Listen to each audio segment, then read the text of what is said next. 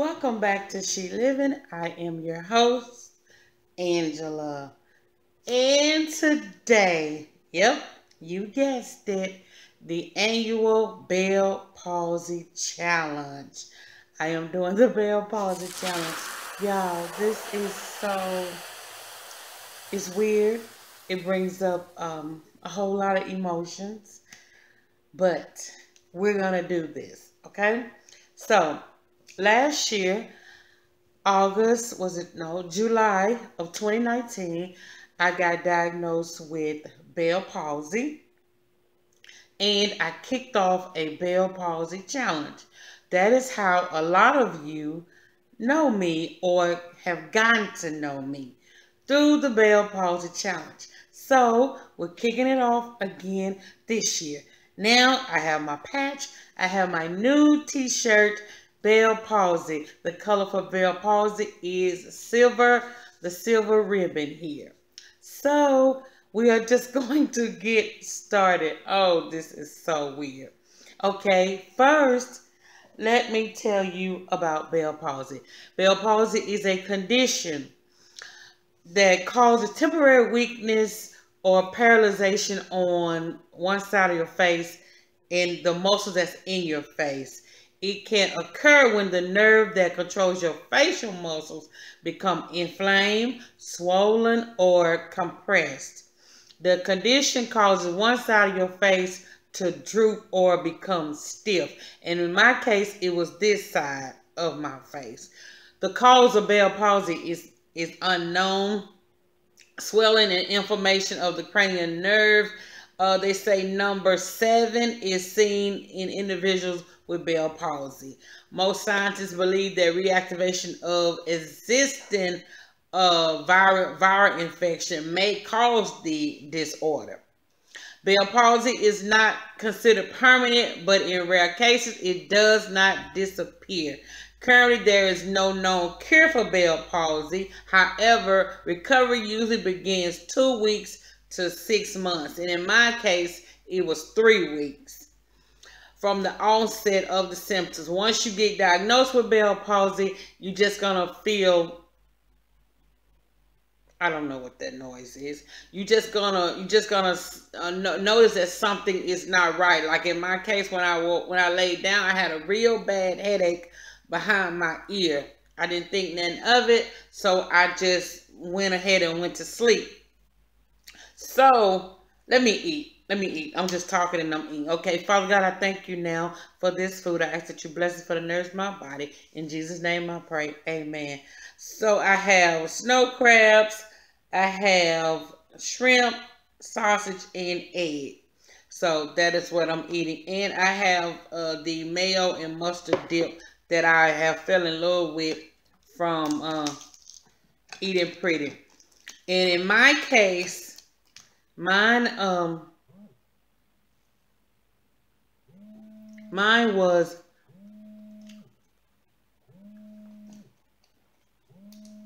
hold on, y'all. Hold on. I'll be back. Okay, I'm back. That was my honey. Yes. What I was saying was, and in my instance, and in my situation, my head started hurting in the back of, behind my ear. Oh, it's good. I didn't think anything of it. I went to sleep. I woke up to do the regular stuff that we do, wash our face and brush our teeth, and I could not even hold water in my mouth. So I went to the ER because I literally thought I was having a stroke, and it was Bell Palsy. I don't have nothing to wash my hands with. And when I woke up, I couldn't hold nothing in my mouth. Went to the ER. They said, "Miss, you have Bell Palsy." And I'm like, "What? What is Bell Palsy?" And I still didn't think nothing of it because it really hadn't sat in my face yet. It really hadn't, you know, did the damage that it was going to do. So the next day I woke up because it takes 48 hours for it to actually set in your face. So the next day I woke up, my entire mouth was twisted. And my left eye couldn't close.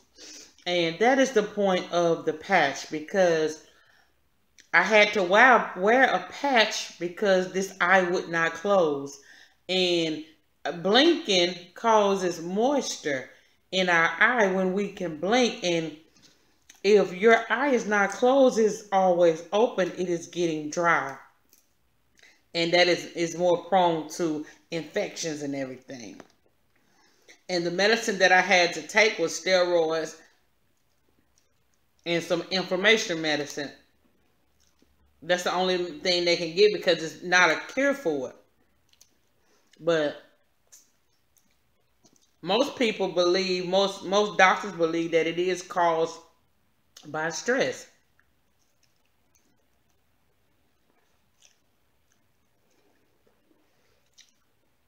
A lot of people say after a year, you can't tell you haven't had it, Angela. But you know in your body, I still had a little residue of it. I still have, when I'm eating sometimes, this eye kind of closes a little bit more than normal, You're going to always have some type of residue of the fire that you've been through. You might not smell like it, but you're going to have some residue. Okay? So, that is what we're doing, Bell palsy. If you know somebody that is suffering with Bell palsy or have suffered with Bell palsy, get them this shirt. The shirt is only $15. Get them a shirt and let them know that you support them. And I was so embarrassed to come on. Like now, I can't even go back and watch those videos. I can't. But my mom, she told me to continue to do my channel.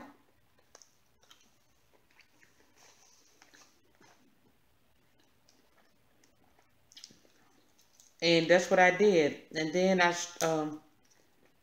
did a video one day called the She Spotlight. When I talked about Be Loved. And she found that video. And I was going through Bell palsy at that time. That's how a lot of you found me. Through her. Through her doing the challenge. Through her talking about me. It is very difficult if you don't have to use this. Whew.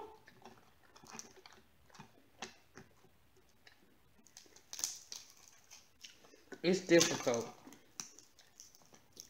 So, I hope everybody that did the challenge last year, I hope you do it again. I hope you do it again.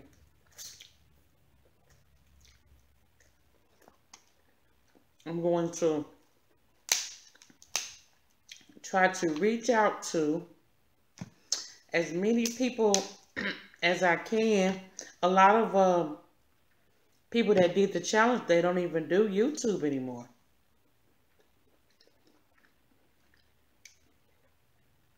But I'm going to try to reach out to as many as I can,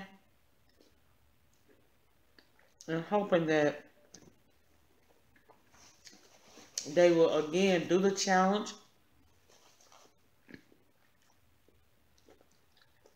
spread awareness, pay attention to your body when something's going on. Because I knew that something was going on because the headache that I had never had that type of headache before.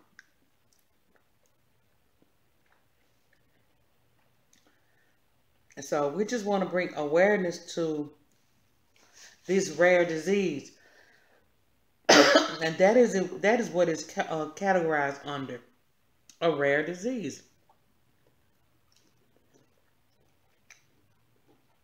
A lot of my family like, Bell palsy.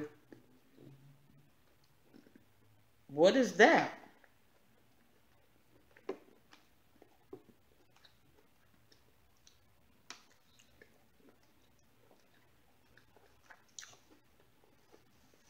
So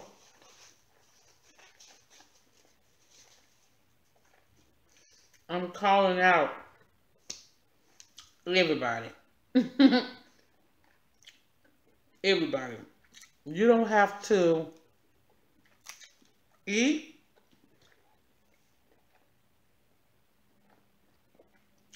to do the Bell Palsy Challenge. You can just sit and share what you know, or if you had any experience with it.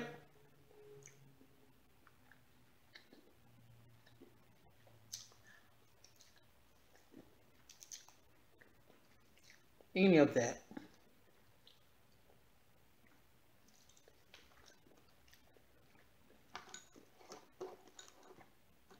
It is not a certain time. If you can do it during October, I would greatly appreciate it.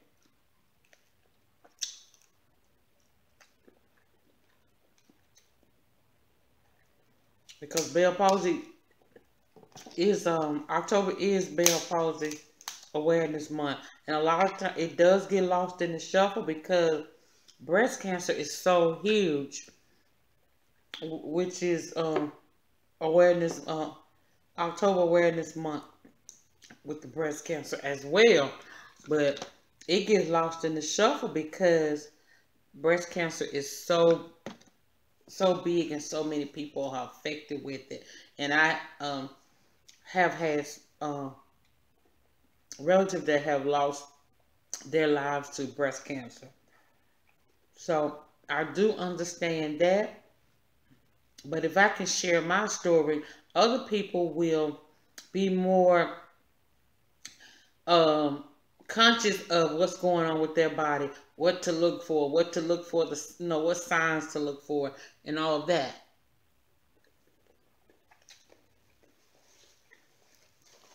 And they also have a facial paralysis month, which is not Bell Palsy, but it's a facial paralysis week, which is in March.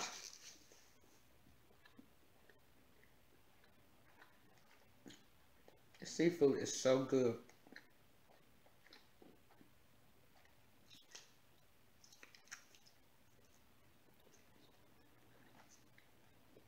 Oh, again, I hope you all participate in it again. Over 70 YouTubers participated.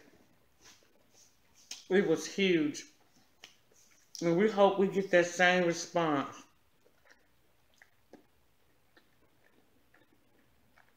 This year, we hope we get some new people to do it. But definitely we want some oldies. We definitely want some oldies to come back.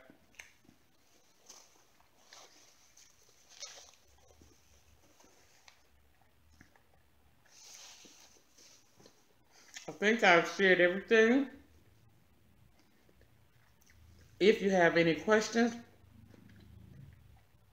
about Bell palsy, or you just want to share your story about Bell palsy, put it in the comments below. I would love to hear from you. I got so many comments about people that have had Bell palsy and they came back, and I never knew that people were so familiar with it. And one of my fellow YouTubers, and she don't put out content anymore, is Deanna Eats, and she would always put a disclaimer in her videos because of the facial paralysis in her face. So if you have any comments, if you have any stories to tell, and you don't want to do the challenge, just leave them in the comments below. But please, please try to do the challenge. I challenge you all. I challenge you all to do the Bell Pause challenge.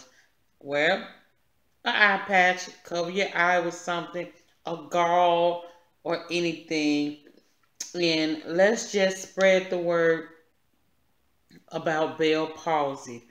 Okay?